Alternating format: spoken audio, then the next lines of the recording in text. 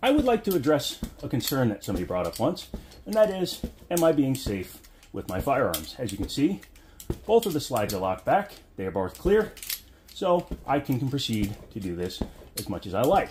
I take gun safety very seriously. However, I don't think gun safety and seriousness are mutually exclusive, or inclusive as it would be, because I like to have fun with my guns. I like to take them out to the range, I like to shoot them, I like to shoot them weird, I like to throw them onto my couch because I found out this cushion likes to make them bounce back. I'd also challenge any other gun content creator to find a surface in their house that they can do this on as consistently as I am.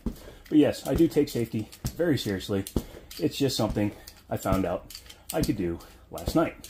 So there, take that. Also, cut your hands up. Owie.